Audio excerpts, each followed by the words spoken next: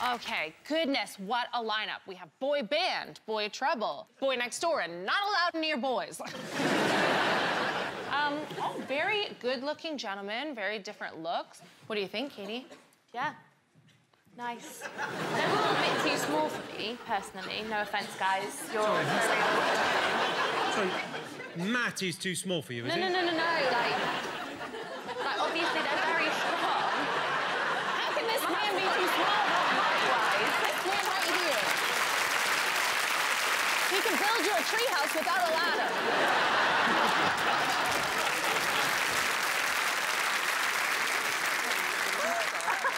Well, let's try an experiment, Jimmy. Let's watch this. Don't know if it's gonna work. It's a little bit crazy.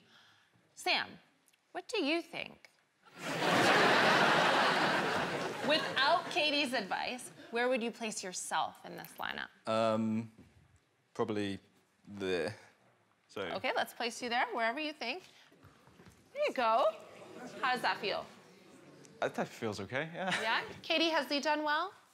I mean, me personally, babe, I would definitely put you at the front of the line, obviously.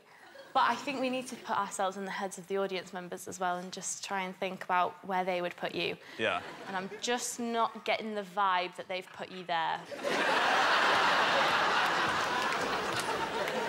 Okay. Wow, you're a real little cheerleader, aren't you? So where do you think the audience in their minds would have put him? Not you, but them, of course. Where do you think he might be? Just drop one down for me. Now we just need to work out whether they really like facial hair or not. So do you think you should be the other side of Nathan? I just don't know. If I get it wrong, then I'm going to be absolutely hated for days. No, we'll forget. Look at him. What do you think? Honestly. I would either put you there or one more down. So what's one more down look like? Go on, Nathan, swap places, see what it looks like. What do you think? They really liked Batman, and he's got quite a rugged look, Yeah. that's all I'm thinking, and Well, so let's does Nathan. stay here then.